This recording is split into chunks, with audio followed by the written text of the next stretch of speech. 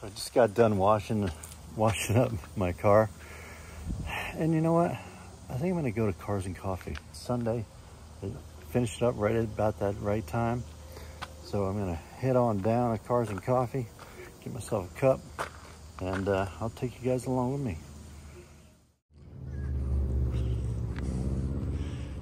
These are the kind of cars that come to Cars and Coffee down here at the Daily Buzz. I like the color of this one.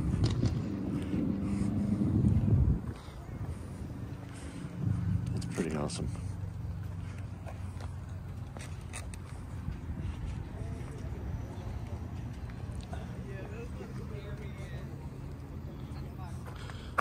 And a Ferrari over there.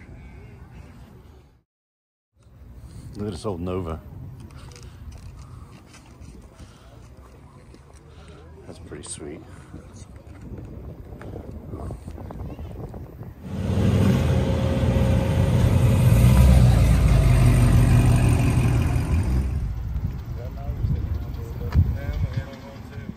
So what I like about these Cars and Coffees, you've got everything here.